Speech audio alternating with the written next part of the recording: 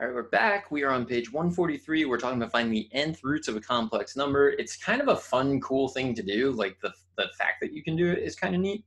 There's also this like super hippie notion. Well, it just sounds it to me of that's related to it, and it's called finding the roots of unity, which I can only imagine is like an old timey thing, right? Some mathematician must have written that at some point, and everybody's like, ooh. But anyway, let's see if we can do it. So that just means find the nth roots of one. So we're going to try to find n-graph the cube roots of one. Well, the first problem is that one is a real number, and we need a complex number because we're finding the nth roots of complex numbers. So I'm going to first say that I'm dealing with z, which is 1 plus 0i. Okay, to be able to use this, I need to know r and I need to know theta. So for this, r is definitely 1 because that's how far you are from the origin. And then theta is definitely just 0 because you're on the x-axis.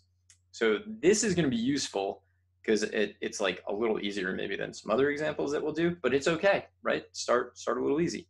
So what we're going to do is we know that k is going to start at 0, then it's going to be 1, then it's going to be 2.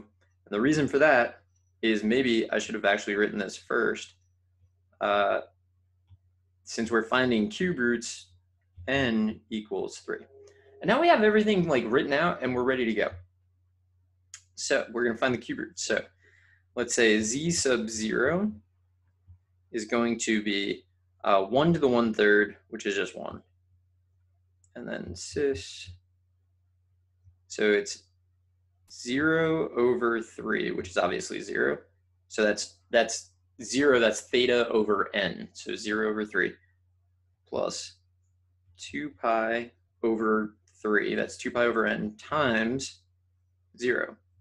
So this is actually just 1 cis 0, which we know what that is. That's just 1. Okay, so z1. So this is when k is equal to 1. It's going to be 1 to the 1/3. That doesn't change. Cis 0 over 3 doesn't change. 2 pi over 3 doesn't change. And then this will become 1. So this is 1 cis 2 pi over 3. So that's a famous one, right? So that's negative 1/2 plus radical 3 over 2i. Okay, and then we let k equal 2. So z2, 1 to the 1/3, we got cis 0 over 3 plus 2 pi over 3 times 2. That's 1 cis 4 pi over 3. Now, once you found the first angle and you know how many roots you're doing, you can kind of like just keep going, right? It was 0. And I'm just going to add 2 pi over 3. So if I add 2 pi over 3, I get this. If I add 2 pi over 3, I get this. If I did it again, I would get 4 pi over 3 plus 2 pi over 3 is 2 pi, 6 pi over 3. So 2 pi. 2 pi and 0 are coterminal. So it's just going to give me the same rectangular representation. So I don't want that. I don't want too many. That's why there aren't an infinite number of cube roots. There's an infinite number of representations in polar, but there's a finite number. There's only 3 cube roots. And this is negative 1/2 minus radical 3 over 2i. Okay, so now what I want to do, so I'm stopping here, right? So we draw a line. If we tried to go to z3, we would just duplicate z0. It would look a little different, but it would be the same point. So now what I want to try to do is plot these. So the first one was at 0. So think of the unit circle, right? 0, so this is z0. And then the next one was here.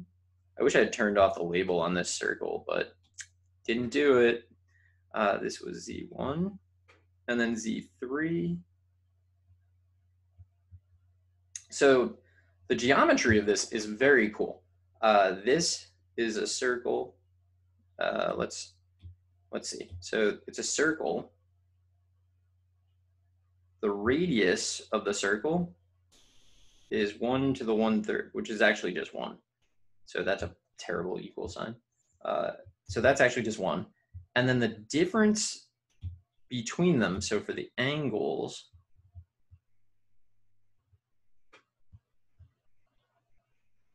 so this is 2 pi over 3.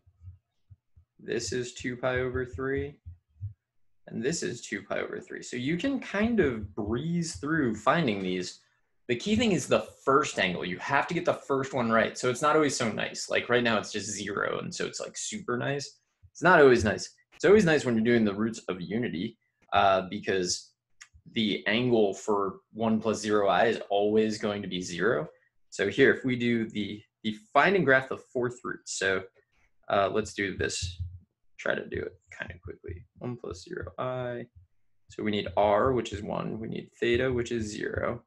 N is going to be 4. And since n is 4, k is going to be 0, 1, 2, 3. We don't go to 4 because that'll duplicate what we got at 0. So we stop there. All right, so z0 is going to be 1 to the 1/4, which is just 1. Cis 0 over 4. And then 2 pi over 4 times first 0. So this is just 1 cis, bad looking S, bad looking everything. Cis 0, which we know is just 1. 1 plus 0i, but still. Z1, 1 to the 1/4. Cis 0 over 4 plus 2 pi over 4 times 1, which is going to be 1 cis. So, I mean, 2 pi over 4 is pi over 2. So, like, you could just reduce that. This will be pi over 2. So that's going to be cosine of pi over 2 is 0, sine is 1. So this is just I. Z2, 1 to the 1/4, cis, 0 over 4 plus 2 pi over 4, which is pi over 2, times 2. So this will be 1 cis. I already know what I'm going to do. I'm just going to keep adding pi over 2. So 0, then pi over 2, then 2 pi over 2, which is pi. This will give me, so the cosine of pi is -1 and the sine is 0. So this is just -1. And then Z3, 1 to the 1/4. So that part doesn't change. A lot, like most of this doesn't change.